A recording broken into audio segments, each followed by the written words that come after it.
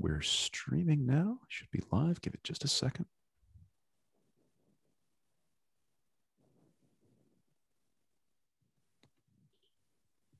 Okay, settings are active.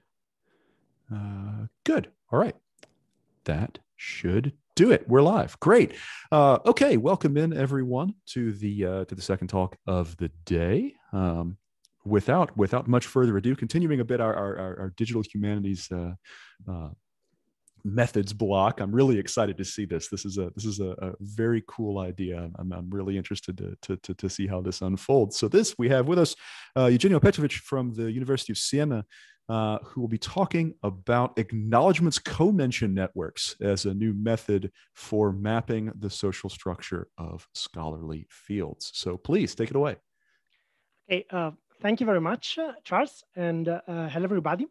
Thank you for attending this virtual talk, and thanks to Charles and Luca for organizing this very inspirational, let me say, workshop. And today, my contribution focuses on the acknowledgments of academic publications and how they can be used to map the social structure of science or scholarly fields more generally. So let me start by a brief outline of the presentation. And I begin by sketching a schematic picture of what we may call the multi-layer structure of science. And I will briefly overview the main techniques that have been developed in scientometrics and science mapping to map the intellectual structure of science. And then I will focus on the main method that is used to map the social structure of science, namely co-authorship analysis. And in particular, I will review some well-known limitations of this method that is based on multi-authored publications. Then I will introduce the acknowledgments of academic publications as a complementary data source that can supplement the analysis of co-authorship. And in particular, I will present you the concept of Acknowledgments Co-Mention Network, or ACM networks in short. Then in the third section of the talk, I will test this new method for mapping the social structure on the area of analytic philosophy that, as you probably know, is one of the main traditions of contemporary philosophy. And I will present you the methodology I followed for generating the ACM network, and then the results I obtained. And in particular, I will focus on a comparison between the social and intellectual structure of analytic philosophy. Based on the results of this case study, I will discuss a little bit in the fourth part of the talk, the advantages and issues of acknowledgments analysis in ACM network. And lastly, I will conclude by sketching some further steps in this research. Okay, so let's start by what I call the multi-layer structure of science. Science and scholarship, more generally, are complex multidimensional phenomena that can be analyzed from various perspectives. From an analytical point of view, we can first distinguish an intellectual layer of science, that is the layer of the epistemic contents of science. When we describe the scientific field in terms of research areas, topics, or knowledge domains, basically we are focusing on this specific level. However, as sociologists of science and philosophers of scientific practice know well, the intellectual layer does not exist in a social vacuum. In fact, scientific ideas are embedded in a complex social network made of scientists, scientific institutions, grant agencies, and so on. All these diverse actors constitute the social layer of science. Now, in between the intellectual and social layer, a key role is played by the communication system of science. That is the system made of publications and journals by which scientists and scholars communicate and exchange scientific information. Now, the key idea on which scientometrics and science mappings are based is that from the traces left, so to say, by scientists in their communication system, we can reconstruct both the intellectual layer of science and the underlying social structure. Now, as to the intellectual layer, several techniques have been developed in the last decades by scientometricians and experts in science mapping. The three main techniques are co-citation analysis, in which the intellectual similarity between publications is determined based on the number of times they are cited together in the scientific literature. The basic idea behind co-citation analysis is that the more two publications appear together in other articles, the higher the probability that they belong to the same topic. Then we have bibliographic coupling that in a certain sense is the reverse of co-citation. In bibliographic coupling, the intellectual similarity between publication is determined by the overlap in the bibliographies of publications. Again, the idea is that the more references two publications share, the more they are close in the intellectual content. And lastly, we have co-word analysis. This time, the intellectual structure is reconstructed by mapping the terms that mostly occur together in the titles or abstracts of publications. Now, as to the social structure of science, however, science mapping offers a less rich toolbox. In fact, the main method that is used is co-authorship analysis. In this type of analysis, the social relationships between researchers are reconstructed based on the publications they write together. The idea is that scientists frequently writing publications together are likely to belong to the same invisible college, that is, those active scientific groups that form the basic unit of the social structure of science. However, this type of analysis that is based on these formal collaboration patterns expressed by co-authorship suffers from some well-known limitations related to the practice of authorship in science and scholarship. First, it is well known that authors contribute differently to publications. Usually, some of the authors are more involved in experiments, analysis, and writing, whereas others play a less prominent role. To account for these differences, some disciplines, such as biological sciences, rely on the order of authors, whereas some journals use specific taxonomies that allow each author to specify their contribution to research. These innovations, such as the credit system, may partly solve the issue of weighting the contributions of the authors. Nonetheless, some malpractices, such as the so-called gift authorship, may still not be detected. Gift authorships are given to influential scientists for purely honorary reasons and clearly artificially increase the weight and centrality of these researchers in the co-authorship network. On the other hand, the opposite of gift authorships are ghost authorships that occur when the contribution of some authors is not recognized. In this way, they remain invisible to co-authorship analysis. Similarly, the authors list may not include all those that actually collaborated to the research process. As a sociological research has shown, not all scientific contributions result into co-authorship of papers. Laboratory technicians, for instance, are rarely included in the authors list. Sometimes even the work of graduate students is not awarded with the authorship. A further phenomenon that complicates the use of co-authorship analysis is the so-called hyper-authorship. In fields such as high energy physics, publications resulting from large scale experiments may list thousands of authors. The paper that reported the discovery of the Higgs boson, for instance, counted more than 5,000 of authors. In social sciences and humanities, we observe, in a certain sense, the opposite phenomenon, because co-authorship is scarcely diffused in these areas.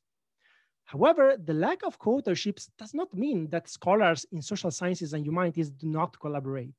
In fact, they informally collaborate with many colleagues, and the rate of collaboration is similar to that of their colleagues in the natural sciences. Still, since these collaborations are not recorded in the authors list of the publications, they remain invisible to co-authorship analysis, with the results that co-authorship networks in the humanities are too sparse to be truly informative, as the instance on the right side of the slide shows. As you can see, most of the nodes in the network are isolated, with only few chains of co-authors appearing in the lower part of the graph. In the light of these shortcomings of co-authorship analysis, scholars in library information sciences have proposed to focus on the acknowledgments of scientific publications to gain a richer picture of collaboration ties in the scientific community.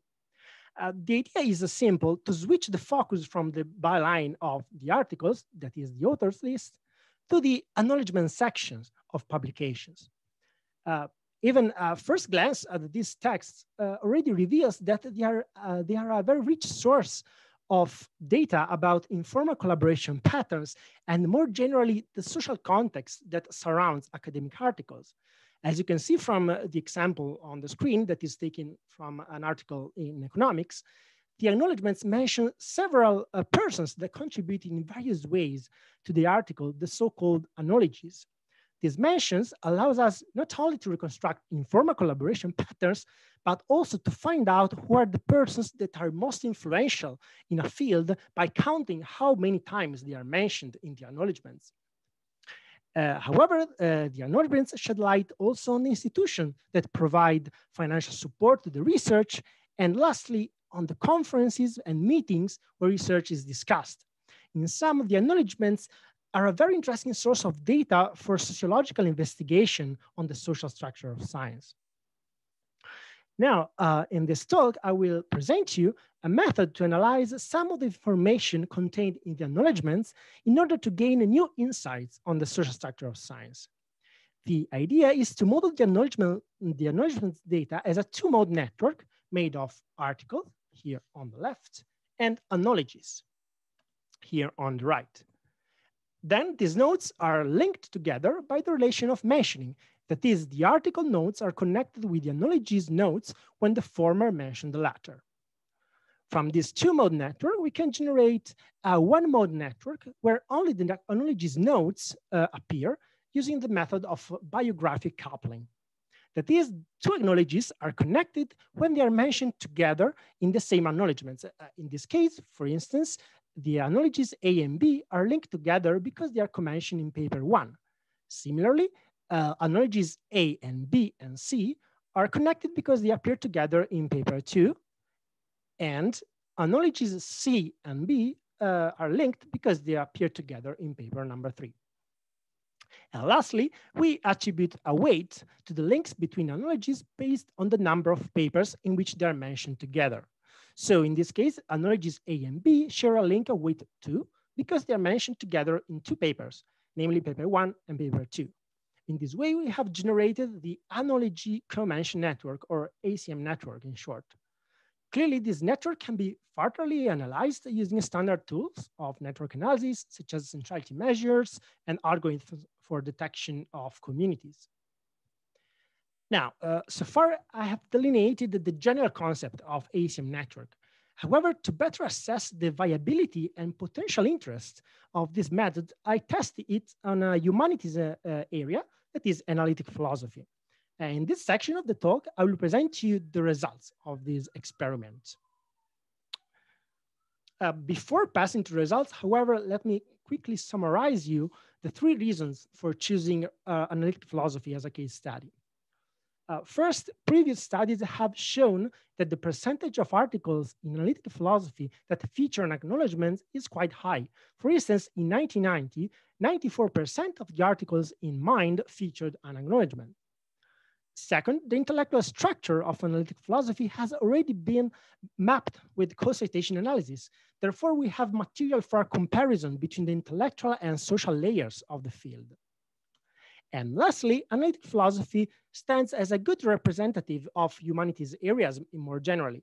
So testing ACM network on it may be useful to assess the viability of the method for other areas in the humanities and maybe social sciences.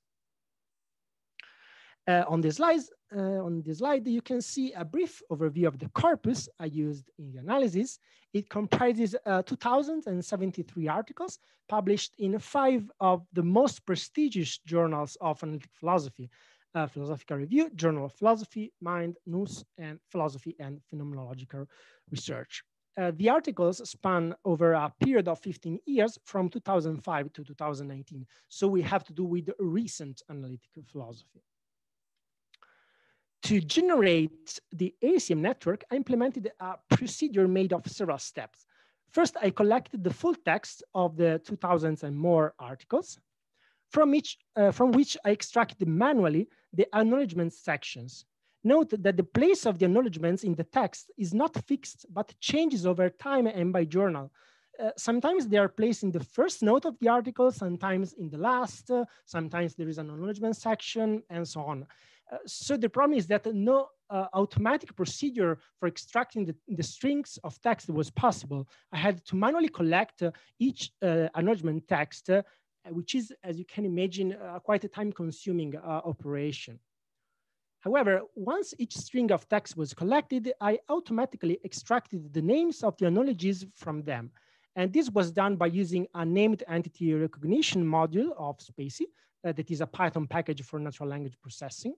And in particular, the named entity recognition utility is able to recognize named entities from strings and classify them in several categories, including persons, organizations, companies, and locations. However, the data produced by this system could not be used in their raw form because of two main problems. First, the acknowledgements are frequently written in an informal style, and diminutives are used instead of the full form of names. So these names variants must be reduced to standard forms in order to produce reliable results. Hence, a first step in the data cleaning was the merging of variants. Again, this was a quite time-consuming operation. And secondly, sometimes the algorithm for named entity recognition makes errors in the categorization of entities, producing both false negatives and false positives that must be corrected manually.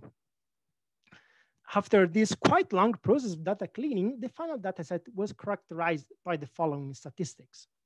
94% of the articles in the corpus feature an acknowledgement. The 2,000 articles are written by 1,391 distinct authors that mention 5,774 distinct acknowledges. The maximum number of acknowledges mentioned in one paper is 72, quite high number. But 127 articles mention only one acknowledge. In fact, the average article mentioned 8.3 acknowledges, but there is a great variability in the number of acknowledges per paper, as the high standard deviation shows. Interestingly, the average number of authors per paper is significantly lower, with only 1.2 co-authors per paper, and only 12% of the papers have more than one author. The statistics confirm that co-authorship is scarcely practiced in analytic philosophy. And let me say as a side note to the presentation that I present and discuss more statistical analysis of this data in an article that should appear in a special issue of Logique et Analyse. So if you're interested in the preprint, please write me and I will share it with you. Coming back to the presentation, we see in this slide how the low incidence of co-authorship renders co-authorship analysis quite useless for this corpus. As you can see, the network is too sparse for being truly informative about the social structure of analytic philosophy, as 70% of the authors in the corpus are isolated. The ACM network, on the other hand, is more informative and interesting to examine. And as you can see it in this slide. In this map that is produced with the software VOS viewer, the acknowledges with 10 mentions or more in the corpus are represented with their mutual co-mention relations. In the visualization, the size of the nodes is proportional to the number of mentions an acknowledges receives, whereas the relative positions of the nodes reflect the co-mention similarities, so that two acknowledges that are frequently mentioned together in the corpus are placed closer on the map. Lastly, the color of the nodes represents the cluster they are attributed to by the community detection algorithm of VOS viewer. As you can see, the ACM network is quite tight, with highly mentioned acknowledges such as David Chalmers and Timothy Williamson placed at the center of the map. Now, the community detection algorithm individuates five main clusters, which interestingly can be mapped to some sub-areas of analytic philosophy. For instance, the red cluster hosts several metaphysicians, the blue clusters, philosophers of mind, the green cluster, philosophers specialized in ethics and moral philosophy, the violet cluster, philosophers of language, and several formal epistemologists. Note, however, that the association between philosophical areas and clusters is somehow weakened by the fact that epistemologists are found in all clusters. And this seems to indicate a special role for epistemology in recent analytic philosophy. If we move now to a map of the intellectual structure of analytic philosophy, you can see it on the screen. The second map is generated with co-citation analysis and is based on the same corpus of articles analyzed before. This time, however, the notes represent the references cited in the bibliographies of the articles. The more two references are cited together in the bibliographies, the more they are put close on the map. Again, the size of the notes corresponds to the citations received by references in the corpus, whereas the color is attributed based on the community detection algorithm. Co-citation networks like these are useful to reconstruct the structure of the knowledge base of scholarly fields. And in fact, the cluster can be easily mapped to the subdisciplines of analytic philosophy. The red cluster corresponds to metaphysics, the violet to philosophy of language, the blue to philosophy of mind, and the green to moral philosophy. These clusters almost match those we found in the ACM network, but with a notable difference. Epistemology here is represented by a specific cluster, whereas in the previous network, it was, so to say, spread all over the clusters. If we compare now the social and intellectual structure, that is the network based on the Acknowledgments Co-Mentions on the left and the network based on the references, co-citations on the right, we can note how the former is somehow denser than the latter. And this is confirmed at a quantitative level by the statistics of modularity. That is a network statistic that measures how much network is divided into sub-communities. Networks with high modularity have dense connections between the nodes within clusters, but sparse connection between nodes in different clusters. As you can see on the slide, the ACM network has a lower modularity compared to the co-citation network, confirming the qualitative impression of higher density we had by inspecting visually the maps. Therefore, based on these results, we can argue that the social structure of analytic philosophy is somehow more interconnected than its intellectual structure. That is, that differentiation into philosophical subdisciplines is more pronounced at the intellectual than at the social level. Another important difference between the two networks is their temporal focus. The ACM network captures the present social structure of analytic philosophy. All the acknowledgments that appear in it are in fact active members of the analytic philosophy community. In the sense, the number of mentions they receive reflect their contemporary prestige or symbolic capital in the community, to use some sociological concepts. The co-citation network, on the other hand, focuses on the past as it captures the knowledge base of the discipline. Several of the authors with a high number of citations that appear in this second network, such as David Lewis, for instance, are no more active members of the analytic community because they are dead. The fact that different philosophers appear in the two networks tells us that the distribution of prestige does not coincide with the distribution of intellectual capital. That is, that the social intellectual layer do not totally coincide. This difference is confirmed if we look at the distribution of mentions and citations, shown respectively on the plots on the left and on the right of the slide. These plots tell us, to say it simply, how much the distribution of a variable in the population, represented by the red line, deviates from perfect equality, which is represented by the line at 45 degrees. From these plots that are called Lorentz curve, we can say, for instance, that the bottom 60% acknowledges receives only 20% of the total mentions. Now, as you can see, the distribution of mentions is more distant from the line of perfect equality than the distribution of citations. A measure of this distance is the Gini coefficient, which is a measure derived from this Lorentz curve that quantifies inequality. As you can see, the Gini coefficient is higher for the mentions distribution than for the citations distribution, showing that the symbolic capital is more concentrated in a smaller segment of the acknowledged population than intellectual capital. Okay, so let us now take stock of this quite long journey in the acknowledgements of academic publications. I hope to have shown you that the acknowledgements analysis and the ACM network are useful methods for investigating the social structure of scholarly fields. However, we should point out both its advantages and disadvantages. The first advantage of the method is that it is more effective than co-authorship analysis for tracing the social structure of areas in the social sciences and humanities, as I think it should be clear now. The second advantage is that it allows to consider informal collaboration that remain invisible to co-authorship analysis. It can therefore integrate effectively this type of analysis. However, there are two main issues that make the method difficult to implement in practice. First, there is no acknowledgement index, as there are citation indexes like Web of Science or Scopus. The extraction of acknowledgement text from publication is therefore a very time-consuming operation. I must add, however, that in the last years, both Web of Science and Scopus have started to collect the acknowledgement texts of academic publications.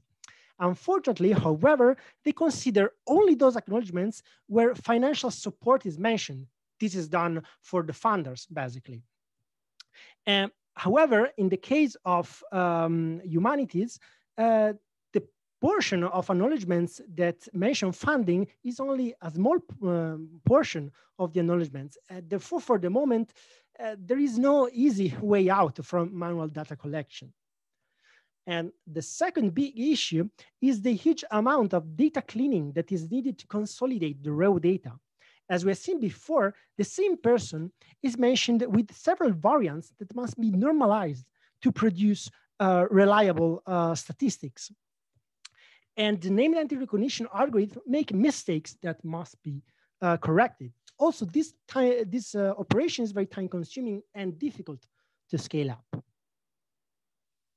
Okay, so let me now conclude with some further step in the research that I'd like to perform.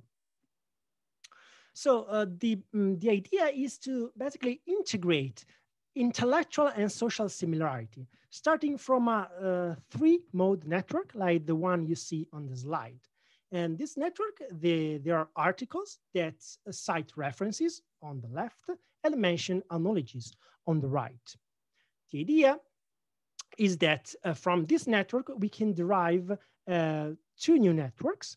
The first based on bibliographic coupling, in which publications are linked together when there is an overlap in their references, in the references they mention. So this is the first network that allows you to reconstruct the intellectual similarity between publications. The other network is the opposite of the analogies co-mention network, and we may call it the analogies coupling network. In it, two publications are linked together when they mention the same analogies, and the weight of the link is equal to the number of analogies they share. Now, the idea is that these two networks that rest upon the same sets of nodes can be fused by the new techniques of network fusion that allows you to match and fuse the edges in the social similarity network and in the intellectual similarity network. However, I still have to perform this analysis. So for the moment, I do not know if the results will be interesting or could be somehow interpreted. However, I hope to have shown you that these methods based on acknowledgements can be furtherly integrated with other already known methods in science mapping to have a richer picture of the social intellectual structure of scholarly fields. I have concluded now. Thank you very much for your attention, and please feel free to contact me at these addresses. Thank you. Great, thank you so much. Very, very cool stuff. Yeah, I'm excited to see where this goes. Hopefully, and in awe at your the amount of data cleaning that you had to do. That's very impressive. Let me go to the questions now. First, I have a question coming in from Catherine Herfeld, who asks, so given that acknowledgements can signal very different kinds of relations, and you mentioned this near the end with respect to the Scopus data, like funding or feedback or what have you thought about a way to distinguish different kinds of acknowledgements relations and maybe categorize them or think about their relationships? Yeah, well, thank you very much. This is a very key question in the analysis of the acknowledgements. And so from a certain point of view, we have here the same issues we have with co-authorship analysis, because we have a text that mentions a bunch of persons, and it's difficult to reconstruct a posteriori what were the contributions of each of these persons. Sometimes the authors explicitly say what is the contribution. So for instance, they thank someone for research assistance or for feedback. But sometimes you have only lists of names, basically. I am gratefully acknowledge the help of X, Epsilon, and Z. And in this case, I think that you just cannot reconstruct what were the contribution.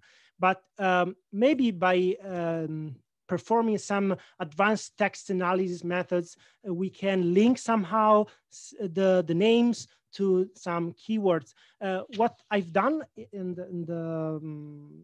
the work I mentioned that should be appear in logic analysis was to analyze what were the most frequent keywords that appear in acknowledgement text. And this relate all to gratefulness, to thanking people. So it appears that at least in analytic philosophy, the most frequent contribution is a sort of intellectual feedback that people give. But clearly there is no experiments or no laboratory activity. For instance, in biological sciences, people are thanked also for contributing with samples, for instance, or with statistical analysis.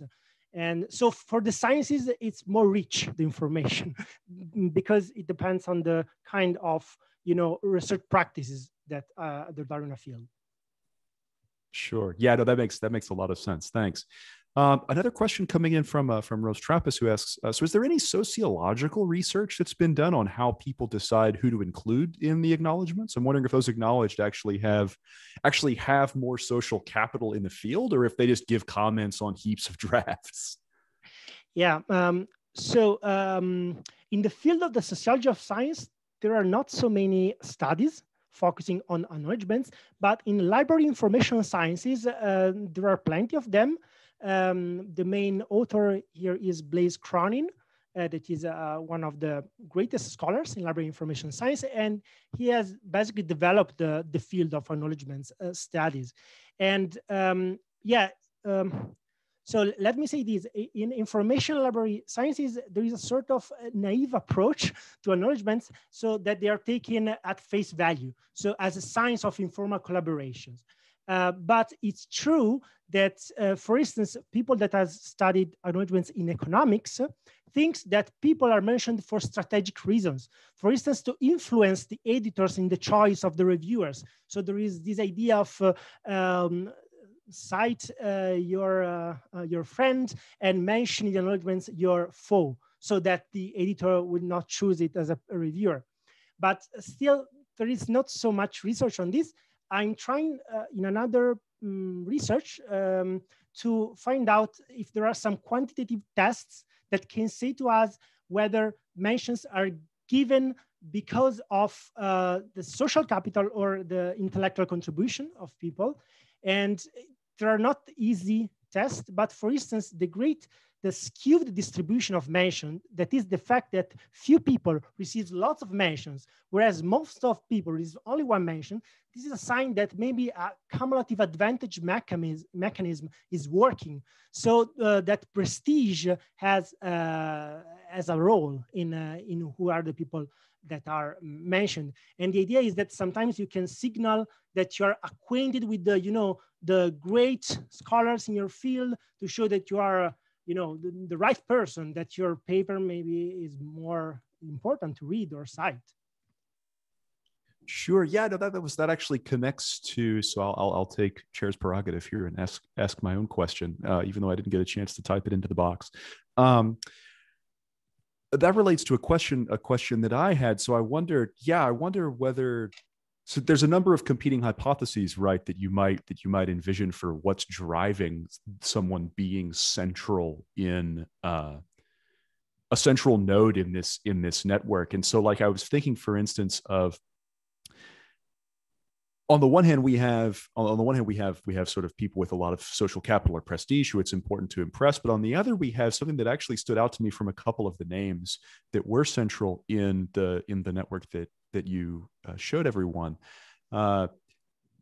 Having a lot of visiting positions or running an institute or something, the kinds of things where, like, if you're the kind of person who does the kinds of things that you get a lot of people around you all the time, then you can tend to bubble up. So I saw in there a couple of names, people who I know, have big collaborative groups or always have a bunch of rotating scholar positions in their community. So I wonder if you've thought about evaluating those hypotheses isn't easy. It's almost a sociological question. I'm just kind of interested to know what your thoughts are, because I'm sure you've been thinking about that question. So basically, all these issues or questions that are about the process behind the generation of mentions, okay, these are really crucial in the studies of acknowledgements, and I think they are very good because in all the quantitative studies we do in digital humanities, because sometimes we take the data at face value, whereas there are many hypotheses behind their how they are generated, especially when we study things that are produced by people, like mentions and acknowledgements, but also words in text that are used in topic modeling. So there is always a very complex social reality behind this product. And this is where social epistemology or philosophy of scientific practice and social study of science, they come in. And I think that sometimes the only way to rule out this, what is the best explanation, to find out what is the best explanation, is to supplement the quantitative analysis with some qualitative analysis. So asking people, doing interviews, doing some ethnographic research in the communities. And clearly there is also expert or task knowledge, that is, people in the field clearly know some dynamics that from an external point of view are not visible when you just inspect the network.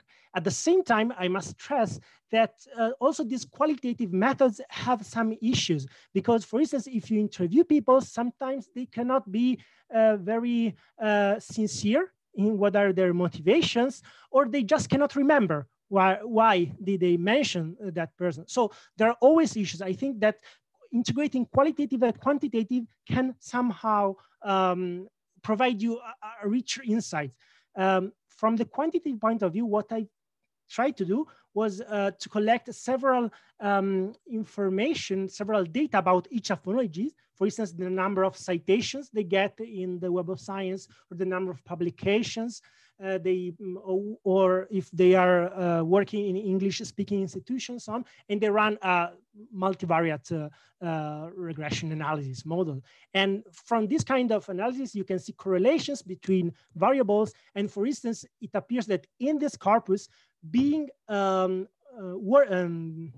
affiliated with an English-speaking institution give you a sort of bonus in the number of mentions. So it's more likely to receive higher mention if you work in the US or in the Australia or UK. Well, we all know that analytical philosophy is mainly based in the English-speaking world. So maybe this is not unexpected, but at the same time, we have the quantitative, we can quantify, measure, so to say, the effect of the English-speaking focus of the community. Sure, that's really nice. Thanks.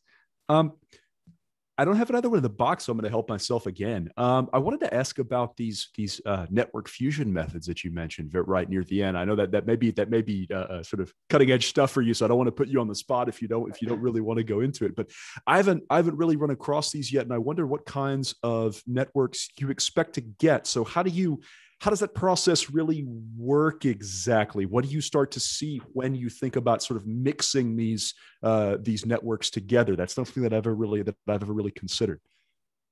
Well, let me say that I don't have a clue about it, because still to perform and to actually to study the packages that have been produced to this network fusion technique that is very recent. I think that the papers in Nature about it are coming really in these recent years.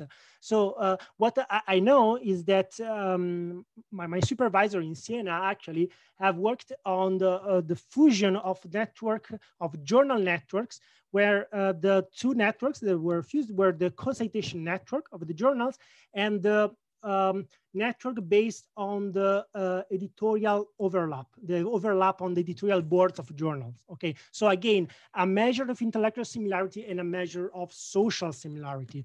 And the results are very good because the two networks have a very similar structure. So it seems that the fusion actually provide you with this cluster, these social intellectual clusters, so that the intellectual and social dynamics seem to go in the same direction. So we would like to reproduce these kind of analysis for analytical philosophy and also for economics. I would like to test when the results, if they're, but for the moment, I must say that I have no idea. Cool. Yeah, no, that's a good answer. That's totally fine. It just sounds really neat. I agree with you. I think that's something that'd be fun to pursue. Question from Christophe Malater, who says a very cool way to derive social networks. Did you think about comparing the ACM networks to networks derived from topic modeling? So he says, on our corpus, we conducted a proof of concept for generating social networks on the basis of shared topical distributions in articles. And the same thing could be done on your corpus, I guess, but require having ideally access to the full text or at least to abstract. So I'm not sure what you have in that sense in your corpus. Yeah, so in my particular corpus, I have only the classic metadata. So I have titles and abstract that I think are not enough for topic modeling. So actually, when I extracted the acknowledgement text, I had to access the full text, but I could not download all these texts, okay, for legal reasons. And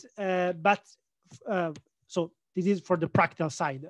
From the methodological theoretical point of view, that will be definitely very interesting because this idea of integrating. So again, I always speak in terms of layers, but we know it's just an analytical image. These various dimensions of the research enterprise, that is the level of ideas, so to say, is the level of topics with the level of the persons that embodies, so to say, this idea. I think this is very interesting. And also, for instance, in history of science, they are doing these. There are very interesting work on, for instance, the history of general relativity, where they try to mix all these networks based on citations, based on working on same institution, participating in same conferences. People at the Max Planck Institute in Berlin are doing these. So I think that many enterprises, similar enterprises are performed now in very different areas. And I think one of the most important things to do is to talk to each other, like this conference is doing. So, well, yeah, I'd really like to do that. At the moment, it's not in the plan, but in the future, yes. I actually was slated to go do a research stay at the Max Planck in Berlin. It was canceled to COVID. So yes, I think talking to each other, I know the feeling. Hopefully we'll be able to have more opportunities to do that as things start to get back to normal. Thanks. Let me see just real quick if there's anything else that's come into the Q&A box. We would have time for maybe one more quick question if somebody wants to throw something in. I'll just stall for a few seconds to let the tape delay catch up. This is all fancy stalling tactics. At some point, the audience is going to start realizing when I'm filling time. But no, this is if just a moment. Well, if there's not any further questions, we're very close to time now. So let me go ahead and stop it there. Thanks so much. It's very cool talk, and really appreciate it. We will be back with a 10-minute break now. So a 10-minute pause, and we'll be back with the next talk shortly. Thanks very much.